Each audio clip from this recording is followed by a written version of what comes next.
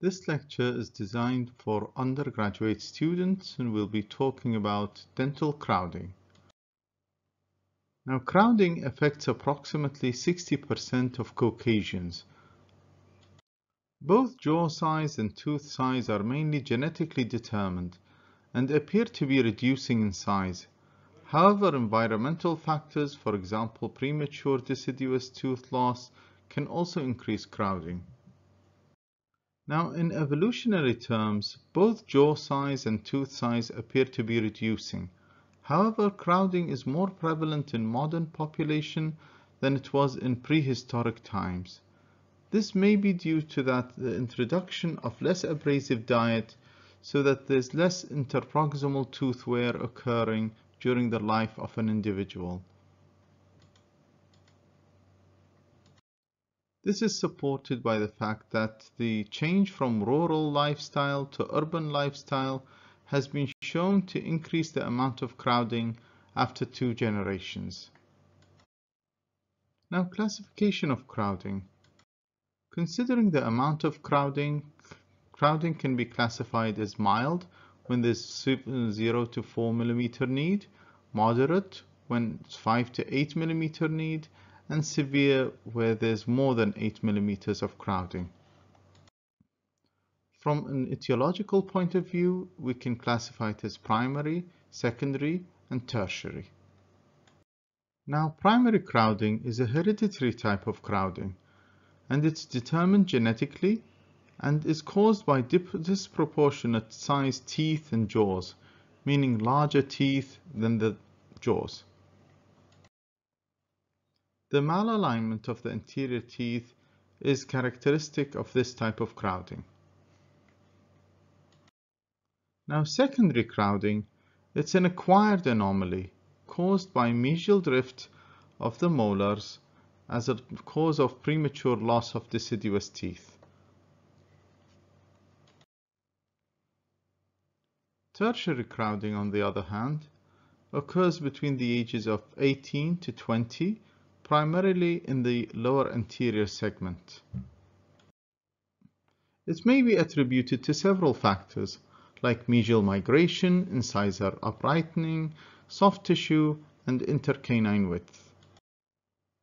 Regarding mesial migration of the posterior teeth owing to forces from the eruption of the third molars, this has a weak relation with the development of late lower anterior crowding.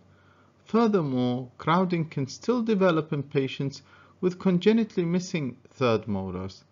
Therefore, the prophylactic removal of these third molars, if it's asymptomatic, cannot be justified. Uprightening of the lower incisors as a result of forward growth of the mandible when maxillary growth has slowed is maybe a contributing factor. Soft tissue pressure being stronger from the lips and cheeks than from the tongue at this age also can contribute to the development of crowding. Reduction in lower intercanine width. In most individuals, canine width increases to around 12 to 13 years of age, and this is followed by a very gradual reduction of this size until late adulthood. This decrease is mostly seen in the mid and late teens. Now, there are several space creation methods. The amount of space that will be created during treatment can be assessed. The aim is to balance the space required with the space created. Space can be created by one of the following methods. Derotating teeth. Actually, derotating incisors does not contribute to space creation because derotating anterior teeth needs space because rotated incisors take up less space than aligned ones.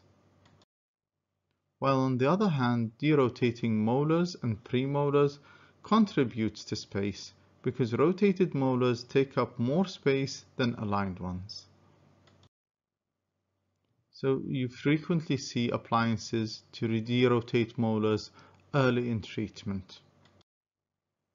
Uprightening incisors create space because medially tipped or distally tipped incisors, they take up more space than upright ones.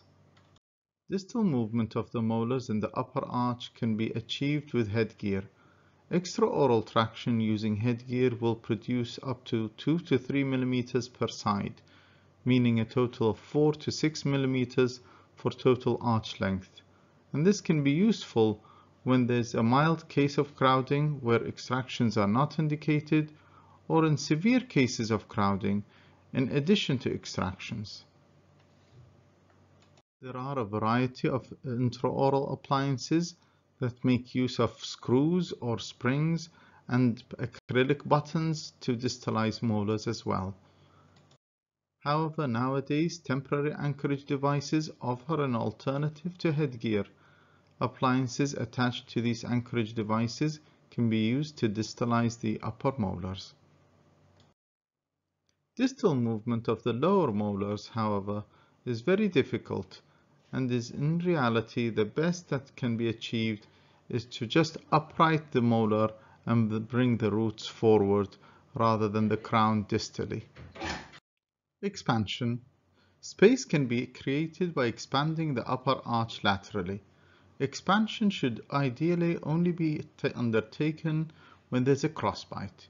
Expansion without a crossbite may increase the risk of instability or perforation of the buccal plate. Several designs of appliances can be used for expansion, and approximately 0.5 mm of space is gained for each 1 mm of posterior arch expansion. Expansion on the lower arch may be indicated if there is a lingual crossbite or a scissor bite of the lower premolars and molars. However, any significant expansion in the lower arch, particularly the lower intercanine width, is unstable. Now, proclination of incisors. Space can be created by proclining incisors, but this will be dictated by the aims of the treatment.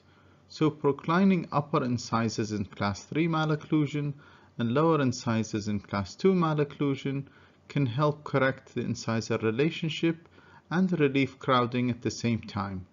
For each millimeter of incisor advancement, you get 2 millimeters of space creation within the dental arch. Now for enamel stripping, enamel interproximal reduction or stripping is the removal of small amounts of enamel on the mesial and distal aspects of the teeth.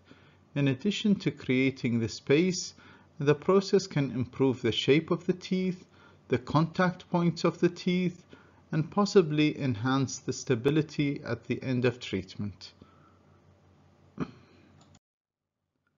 On the anterior teeth, approximately 0.5 millimeter can be removed on each tooth, being 1/4 millimeter on the mesial and 1/4 millimeter on the distal side, without compromising the health of the teeth. Enamel can be carefully removed with an abrasive strip, then treated topically with fluoride. A high-speed air turbine handpiece can be used to remove enamel from the posterior teeth. However, both teeth and periodontium can be damaged unless care is taken. Removal of filling material is preferred over sound enamel when applicable.